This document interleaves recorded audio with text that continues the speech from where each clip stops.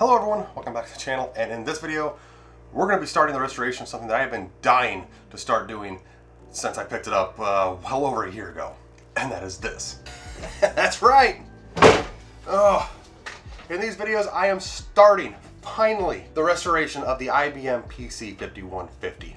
Arguably the machine that started the entire PC architecture that we know it, and that is still going to this day. I'm excited to start this because this is kind of it's a very historical computer. So I just want to get into it. So let's get into it and see what kind of surprise we're gonna find. Okay, so before I do turn to this, three things real quick. The first one is, yes, I already opened this thing up and kind of got a look at some of the stuff that was in here. I didn't do a full teardown, just real quick, taking the cover off and seeing what parts were in here. During the IBM Trio video that I did, I think like a year and a half, 2 years ago now, when I picked up the 5150 here, the 5160, and the previously restored 5170, which I did a couple videos on and a couple upgrade videos on as well. I'll put links to all those videos down below. So I kind of already know roughly what's in here. I just didn't take a good look at it, and plus it's been a year. I've kind of forgotten some things already, so that'll be kind of a refresher to see what's in here. The second thing is I'm going to be splitting this up into at least two videos, maybe three, just depends on what all is wrong with this machine. Because of the fact that I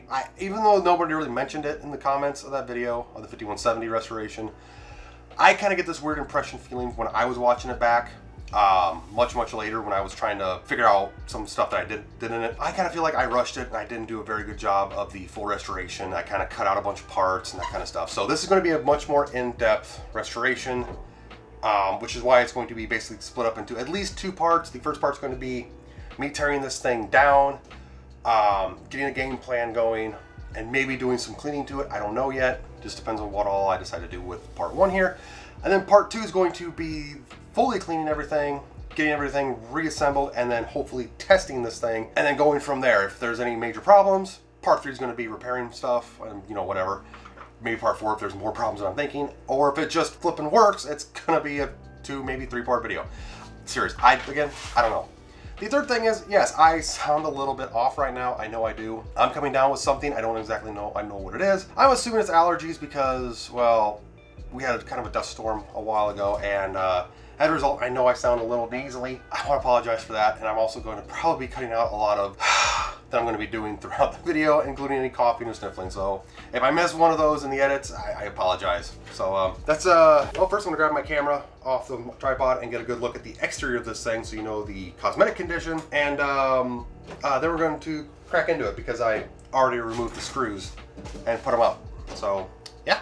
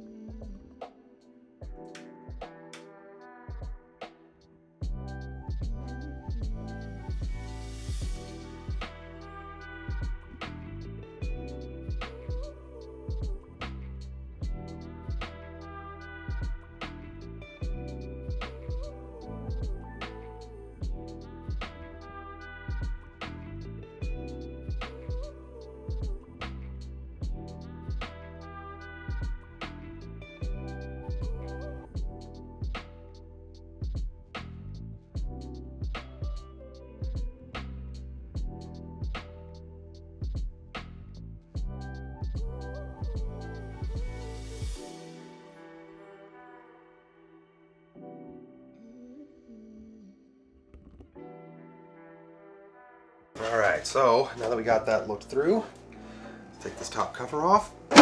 Oh yeah, okay, I remember this. I remember it now. That is a beefy top case. And I want to point out something real quick. I posted a picture of this thing on the Facebook page and a couple of Facebook groups I'm in that I was going to be starting the restoration soon.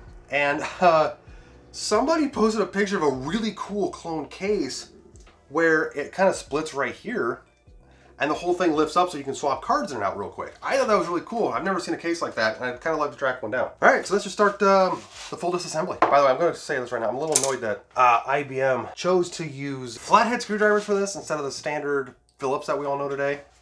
or Torx if you're compact. But you know, it's again, there wasn't a standard before. So we have one very clean I/O plate, or I/O bracket. And yes, this may be an excessive size screwdriver for this, but first card here is the multi-purpose card. I'll get a better picture of this here in a second. This looks like the RAM expander card with a bunch of jumpers, bunch of switches, and a fully populated RAM bank. And yes, it is missing the Varda battery that was here. I will explain that here in a little bit when I get to that point, but gotta do some research on it. Because I want to know exactly what this is, because this is either a, like, I don't know what RAM size these are. These are 4164s. I don't remember if I already talked about this. Didn't I already do some math and figure out this was like 256 or 384, I think? I'll have to see exactly what this is, just figure out what the jumpers are. Which is gonna be fun because, you know, Adrian over at Adrian's Digital Basement has such a fun time trying to find any information on some of these obscure expansion cards. God, if I could talk with being sick. The video card, which somebody removed those holy nuts, which I hate. But we have just a generic, yeah, look at this. This is just a generic Hercules clone card. So somebody updated or upgraded the graphics in this. And the reason why I say that is because these things usually would have came with either the MDA monochrome display adapter or the CGA color graphics adapter. Like I said, I'll talk about this here in a second because I did get some more information on this particular machine from the gentleman that I got it from. So I'll talk about that here in a second when I get it all torn apart with a weird blue cable. Yep, just a generic front of the mill. Oh, for a second there, this little red ink spot right here on the edge made it look like it was burnt, but it's not. Oh, that scared the crap out of me. I was like, what burnt it? But yeah, just a bog standard. Oh, we have a date on it. No, we don't. I'm stupid. It just says 1684. Or maybe that's 16th week of 84? Maybe. Is there any date codes on any of the chips? Not that I can see. Nothing that's really sticking out. And now comes the interesting part, is a hard drive controller. Now that's kind of interesting, and that kind of gives me a clue as to what exact model of 5150 this is. The original 5150 could not, the first revision of these, could not do externally booting devices. So EGA cards, VGA cards, hard drive controllers wouldn't work in the very early ones. So this is, I believe, a revision 3. I think revision 3 was the only one that accepted external booting ROMs like this. So we have I don't know if I talked about this in the trio video. We have a WD-100-2S-WX2. Looks like 30th week of 83 is a date code that's on there. There's a weird symbol, handwritten thing on that chip there. I'll see what that's about. Date code controller of 85. So this may have been added very late into its lifespan. This is a janky way to hold in a hard drive. It's held in by one screw. There is, I'll get a picture of that. But look at the amount of washers on that to keep that hard drive locked into the slot. All right. So we have an MFM drive. We have a Seagate model ST213. I am going to say this right now. I am not holding my breath for this thing to work. It's a very nice half-height drive. Somebody's been in here. Picture that later, but yeah, the warranty sticker's been ripped. Which may explain maybe what the guy I got this from was talking about. Actually, I'm going to say that I really have high hopes that this thing is going to be made functional. Because not just from the historical standpoint of it, but from the fact that I already picked up a 5150 a long time ago. A single, full height, oh, this is a beefy boy. Oh my God. Tandrin floppy drive. Ooh, there's some neat stickers on here. We have an audit sticker on here. We do have the official IBM branding, so this is an original drive. And God, the amount of like consolidation that's happened over like 30 years from when this thing was originally built with these drives all the way up to current modern floppy drives is just outstanding. It spins free, so it's a little dusty in there, but that mechanism works just fine. I will say I did watch a, I don't know if it was a restoration video on the 5160 or if it was on a compact portable. The guy that was in the video, I don't remember what the video was right now, was talking about these drives and these latches being extremely fragile. And that makes sense because that's almost the identical mechanism that's in my Osborne that I restored. God, I can tell I sound sick. We have a production date of August 25th of 1983. So this floppy drive was sold or could have been used in the 5160 actually, because I think that was out in 1983. Now we're seeing some more dust. We got that really cool blue floppy drive. I don't think I've seen a cable. I don't think I've seen a blue one before. That's actually kind of neat.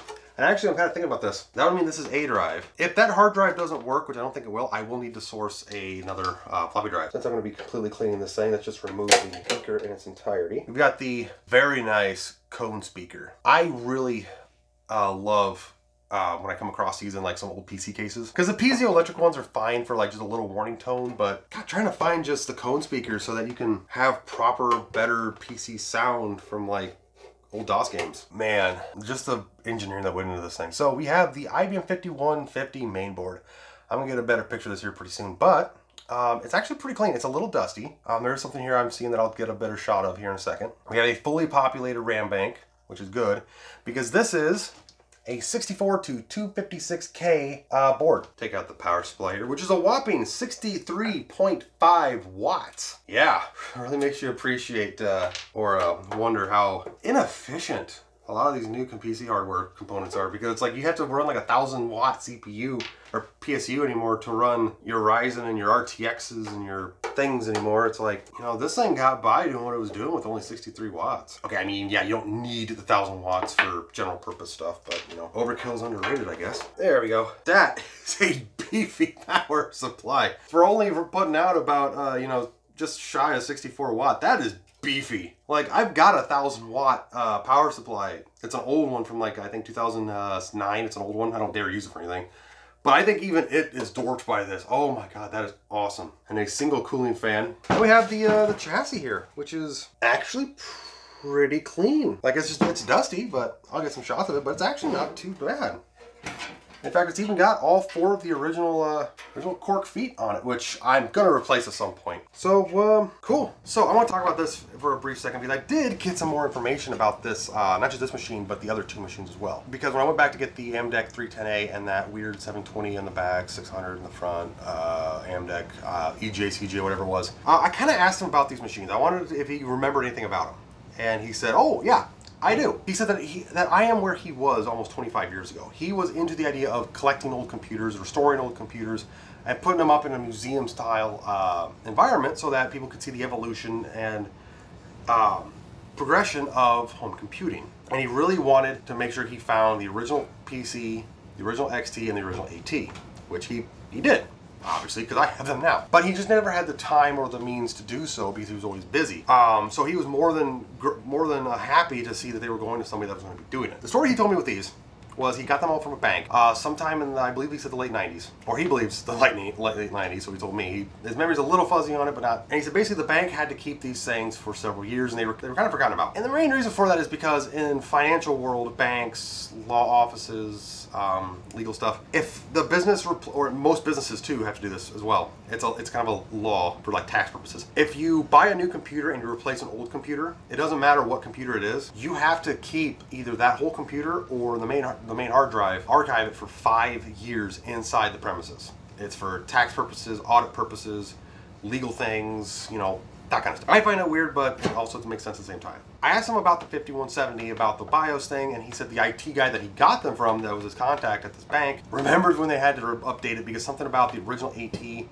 would not accept certain drives, and it would not accept certain upgrades.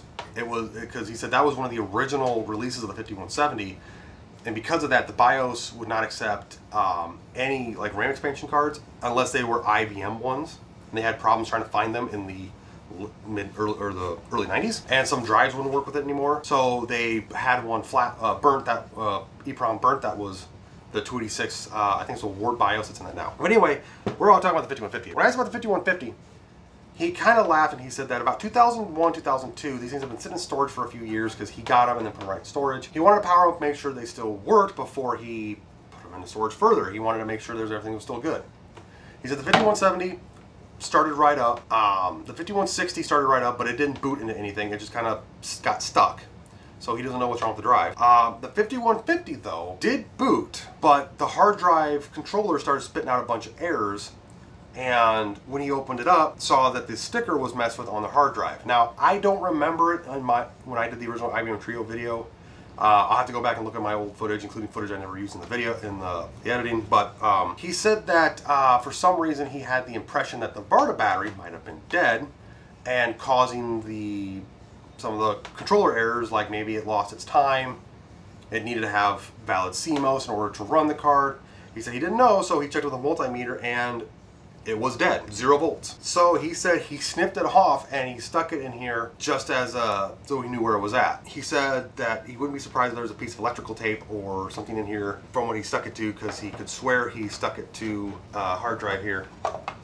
But I don't see any tape residue, so it must not have stuck very well. And I don't see a piece of tape in here. So that's the story with it, is he cut that off because it just started, it was basically dead. But it might have also started to leak, because there is a tiny bit of corrosion on this main trace here. And we're gonna have to look at the board. But yeah, that's get to cleaning some stuff.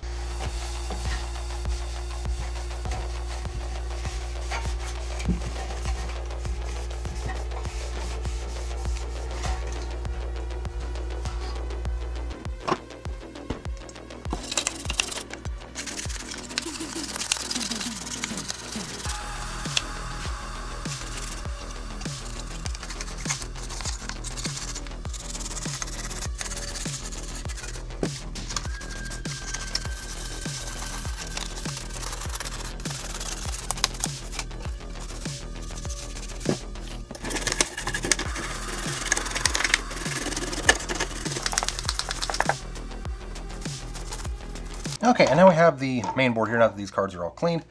I am looking, and I'm seeing on some of these chips here, I don't know exactly what they are. I know these are the BIOS chips, but I don't know if all of them are. But I do see some corrosion underneath. Oh no, I see corrosion. Oh, I'm gonna pull off all those chips real quick. So maybe that battery was actually leaking more than he thought. And yes, I know I do not have a proper chip puller. Okay, well that one's not, U29's not too bad. I need to make sure I keep these in order though, because I don't want to screw these up. Here's U30. I do see some tarnishing on the legs, but that's not too bad. But I do see corrosion, and not only that, I don't know if you can see it real well, right here. I think I see a broken pin. Yeah, I think I see a broken pin. Uh-oh. I'm not sure exactly what these chips do. Oh God, there's a lot more right there too. And there's even a lot on that. There's even a lot on that, on those legs of oh boy.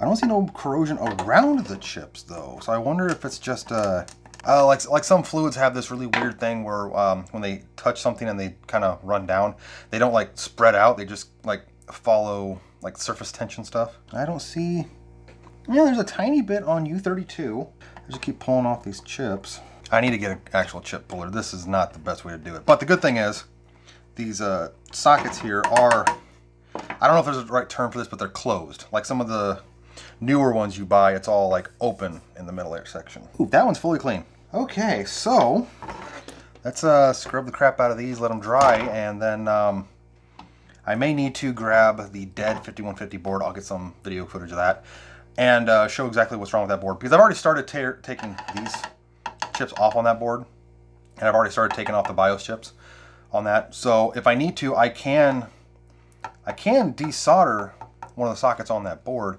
maybe, and just see if it works. I don't even know what these 5 chips do.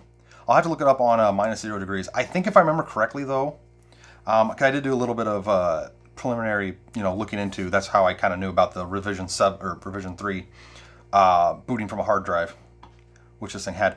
I think these are just the basic ROMs. So I think it would still boot without these chips in, but I don't want to have anything that's going to muck up any diagnostic thing. So I am going to clean these up. I am going to do what I need to test them, and then we're going to go from there.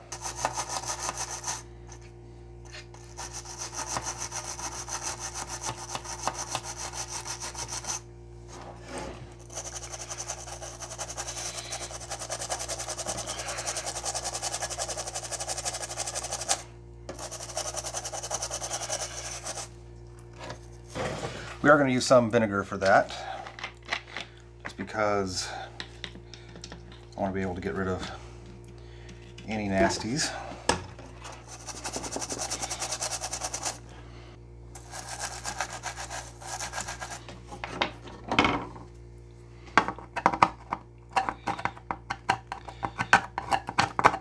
I'm so glad that I'm basically almost over this. congestion stuff, whatever I've got, because it wasn't COVID. I kept thinking it was for a while because I couldn't smell much, but then I kind of remembered that every time I've gotten a sinus infection or thing since COVID, I lose my sense of smell like almost instantly.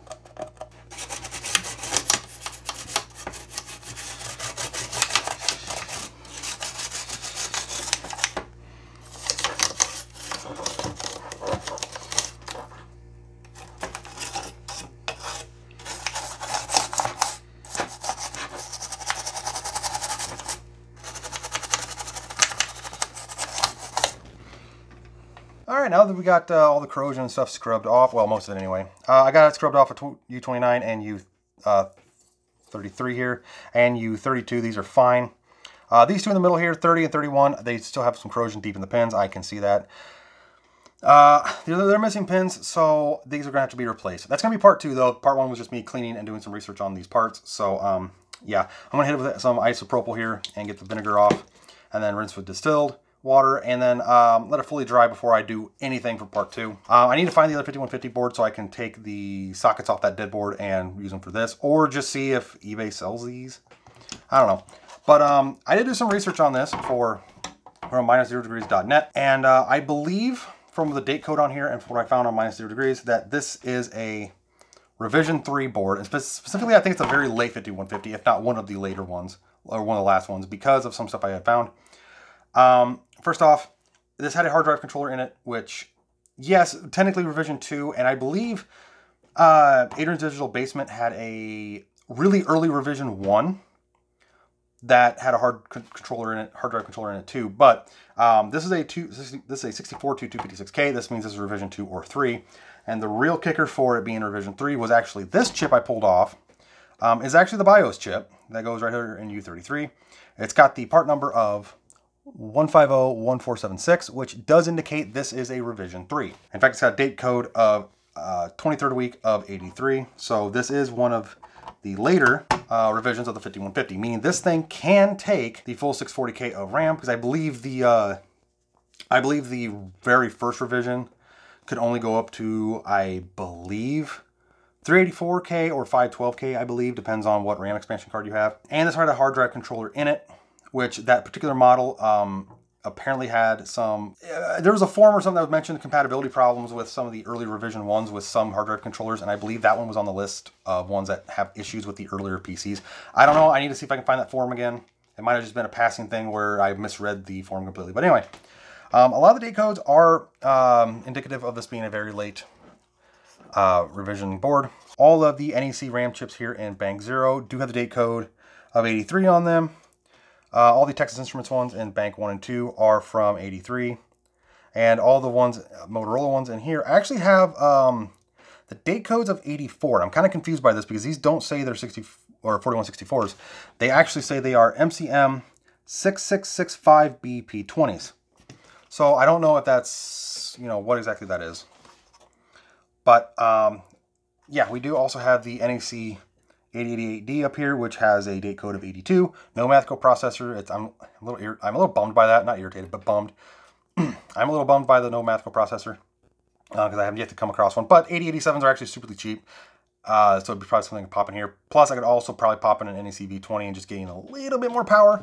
But considering my plans for this, that's not going to be that big a deal. All the caps are intact, so I don't think anyone's powered this thing up since it was put into storage, which means at any moment, any of these could pop when I powered it up, which is going to be in part 2. Hopefully, if everything tests out okay. But yeah, now I just need to find the board, desolder, and stuff for part 2. That's future stuff. Part 1 is just cleaning and research. Okay, and the first card in the stack we're going to look at that I've cleaned up now is the multi-function card. This is a Diamond Flower, you know, great name for a PC parts company, MF100 Revision 8. I could not find, I found the owner's manual and stuff for this, but I'm kind of confused by something, and I'll talk about that here in a second. But anyway, much like the ASC 6-packs and other multi-IO cards of the day, we have the RAM expansion here, which is 384K when fully populated, which it is. We have the jumper switch here, so we can start at the where the RAM's going to start filling in. So if you have 256K, you flip the switch to that, and then this fills it up to 640. You know, or if you have 0 RAM, it'll bump it up to 384. So, plus we have the real-time clock stuff, which the battery is corroded and cut off. I need to make sure the traces here are good. That'll be part 2. Then we have the section for all the expanding ports and such, like the 25-pin serial that's on it, and the header for game port and parallel, which I do not have the bracket for or the cables. I don't know if these pins are universally compatible to where I can just grab one out of like a 36, 46, whatever. So the weird thing about the research on this is I did download the manual, and the manual's got a date of like 1988, 1989, which is very strange. Some of the date codes on these RAM chips, if these are date codes, which I don't know if they are or not, but we have 851C, we have 909C, we have 923C, we have, what did I see? I saw 924C. This is kind of weird because that would imply this thing was sold in the 90s or upgraded in the 90s. Specifically, these are KM4164B-12 RAM chips. This is fully populated, but a lot of the other codes on here are like the SIS chip has a date code of 89. This chip down here has a date code of 89. It's got a sticker on the back of 89.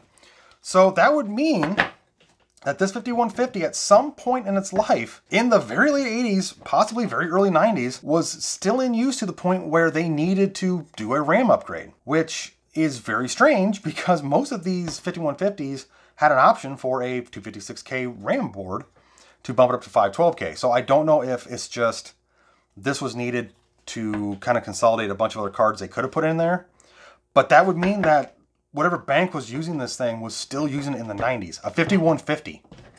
That is just absolutely outstanding. If it's all to be believed and true, I do want to read that owner's manual a little bit through and see when the copyright date is, because I could swear it said 87, 88. So yeah, that'll be more for a part 2 thing.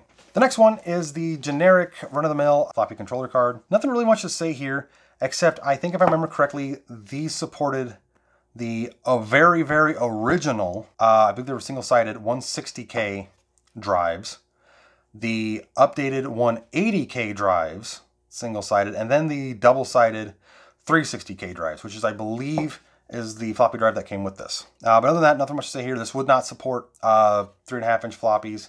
There was something on -0degrees.net that said something about it would use a 3.5-inch floppy, but it would only format it to, not 720, but I think it would like still be 360 on a 3.5-inch disc. Would be really weird. I'm not going to try that. It's got a date code of 84, so yeah, this is a later revision of it. Kind of neat that all this was consolidated much later and put onto motherboards. The next one is a CMS. Well, for some reason it says CMS here on the BIOS chip. I don't know if that was a custom thing or not, but this is a Western Digital WD1002S-WX2 MFM controller card, and it's actually very clean. A lot of the date codes on this, again, there's date codes of like 86 and 85 on here. So this thing was put in, well, actually sometime in the mid 80s. It runs, it's you know, compatible with a lot of different MFM drives. Pretty compatible one actually, from what I can tell. As long as the hard drive that came with it does work, which I'll show here in a second. But yeah, really, really nice thing. In fact, I really hope that that hard drive kind of works, because it'd be neat to see one of these in action. But this is another clue that this was a revision 3, because if I remember correctly, this particular card would not work in the original revision of the PC because it had a externally loading BIOS and or ROM, external loading ROM or BIOS, however they want to word it, that the original, you know, revision 1 just did not like. And the final card here that I pulled out of this thing was the video card. And yes, the bracket's still off. I have yet to find the little nuts that go on here. But anyway, this is the NEC MG160N Revision B.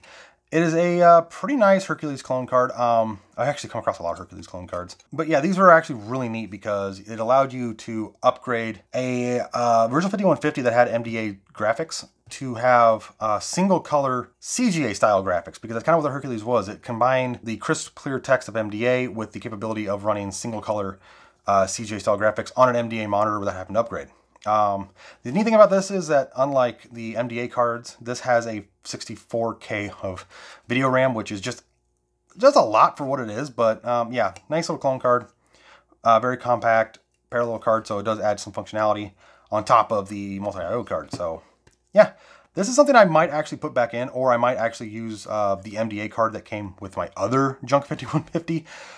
Just to make sure everything works there. So yeah, speaking of hard drives, this is the one that I pulled out of this unit.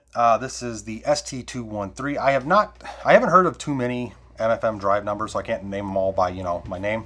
I do not recognize the 213. I know it's part of the ST2X series, which were really, really compatible, like, and really well liked, like the ST225. That seems to be everywhere. But really nice hard drive. We have a date code of March 17th of 1987.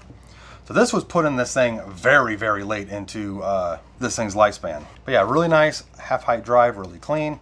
My only concern is the warranty sticker has been ripped like somebody's been in here, which does make a little bit of sense because if this thing came from a bank, and the gentleman I got this from, I don't know if I mentioned it before. It's been a while since I recorded the teardown video, obviously. But and the fact that this one was taken apart, he kind of, when I mentioned it, he kind of said, yeah, I do remember the guy said something about he took the cover off one of the drives because when he powered it up before he took possession of it, it did not spin up or anything. So it's possible this drive is locked up and dead.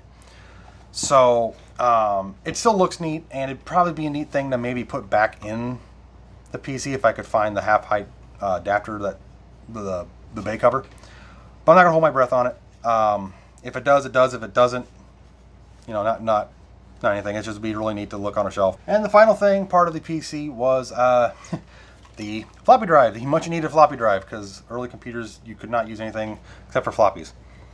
It's got some audit stickers on it. But anyway, this is a Tandon. Oh my god, I mispronounced that earlier, didn't I? Tandon drive. I don't see a model number. TM100-2A. The date code of 1983. So this is probably the original drive that came with it, the original A drive. I have not cleaned or restored this thing yet or lubed anything up because I kind of want to do that in part 2. I want to fully tear it apart, control board, lube the slides up and all that stuff in part 2.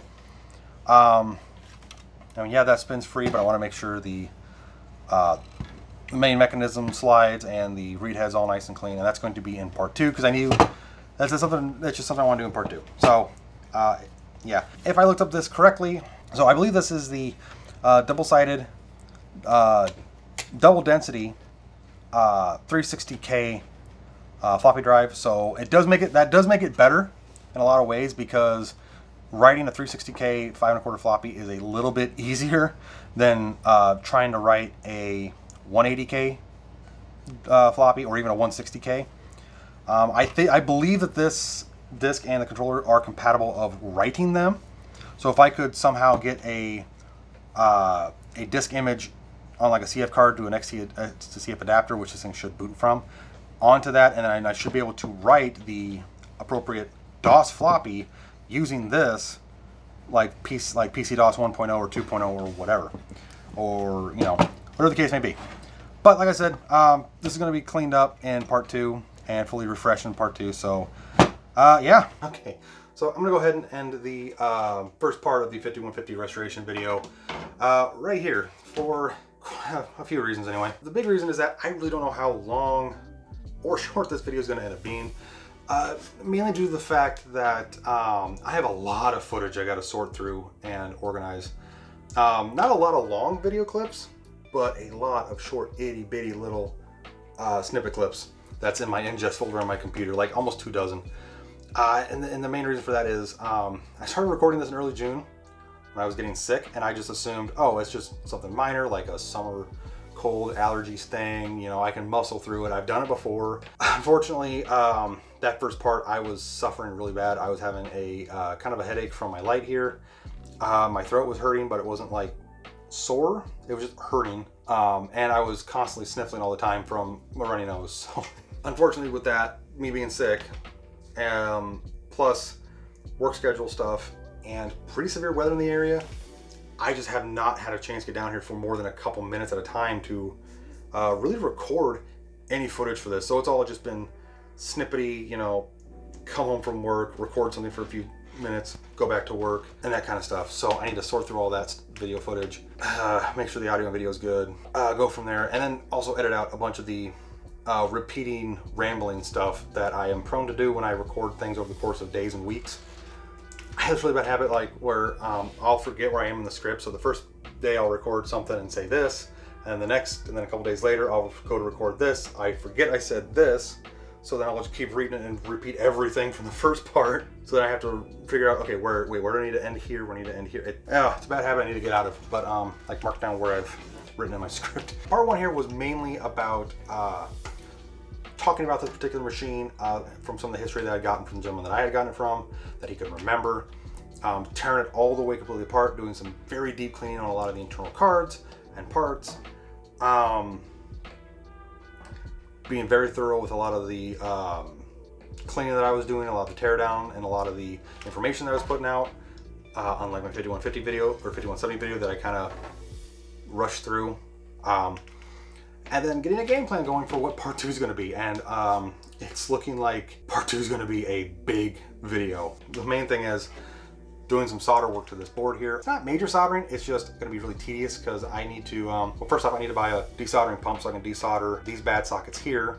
And I either need to order new sockets or I need to find that other 5150 board and take its sockets, which I haven't found it yet. It's somewhere in my computer room, but it's currently a mess right now from stuff that happened. So I need to dig through stuff and find it. And then also definitely want to order some caps for this because I'm pretty sure that they're going to need to be replaced. I also need to test the power supply outputs, make sure all the rails are right, make sure there's no, take it apart and clean everything inside, including the fan, make sure all the connection's good, make sure there's no burnt traces anywhere in the power supply, do some work on that IO card because I really don't know if any traces are bad, so I need to ohm stuff out, tear apart and scrub the floppy drive, and then scrub the crap out of the top case. The reason why I didn't clean on this video was because with me not having time to set aside to actually scrub it, I didn't want to spray some sort of cleaner on it and then get pulled away and have something happen to the paint or the plastics. So that's the reason for that. So yeah, part 2 is going to be a really big video, and I am looking forward to it. So I just got to get some stuff for that video to get going. So with that being said, thank you all for watching the video. I really hope you enjoyed it. If you have any thoughts or comments about the IBM 5150 here, maybe you've restored one, used one, had a little more information about it. If I was incorrect about anything I talked about with any of the hardware or the parts or the revision or anything, please put it down in the comments so I can correct it in part 2. If it all works in part 2, if you have any games or software you want to see me try and run on a, well, at minimum 256K 8088 powered system, because I don't know if that RAM card is going to work or the hard drive is going to work, put it in the comments because I'll love to test it out in all its Hercules glory. So again, thank you all for watching. I'll see you on the next video.